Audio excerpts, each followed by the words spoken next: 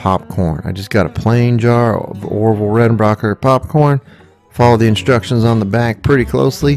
Half a cup of kernels going in there. Then we're going to do 4 tablespoons of oil. Go ahead and get our griddle pretty hot. We're looking at like right around 400 degrees. That was just below medium. All 4 burners on my Camp Chef. Could be different for yours, so make sure you have a thermometer. Put the oil down. So I let the oil sit on the griddle for I don't know, 30 seconds to a minute maybe, just to let the oil get hot and kind of really get loosened up before I put the kernels in there. Then the kernels went in to the hot oil that's on the griddle. I kept pushing it all back. I kind of wanted to get all the kernels coated up, and I just wanted to get everybody, you know, oil on there, hot oil on the popcorn kernels.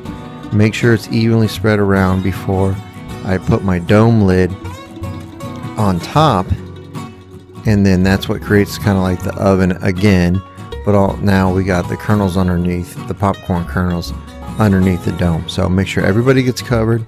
Spread it out thin. You don't want them piled up, okay? You want them spread out thin. Put the dome on top. And then this took a total of like 3.5 to 4 minutes until you start hearing popping. And this is just like the Jiffy Pop, if you've ever done the Jiffy Pop on your stove. I mean, you're just listening for it to start popping, and then you want to keep shaking around so they don't burn.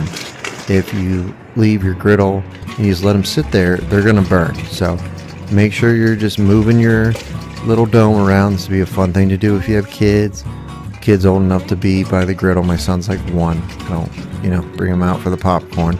But anyways, you just keep doing the dome around as much as you can. Keep shaking it until you stop hearing it pop. And then once you don't hear it pop anymore, go ahead and lift it up. And let's see. Ooh, got ourselves some good looking popcorn there. It made a lot of popcorn, more than I thought. So hit it up with a little salt, pepper, butter seasoning, and then some butter that I melted in the microwave. I think I will start my diet next week. Thank you so much for watching. Have a good one and keep on griddling.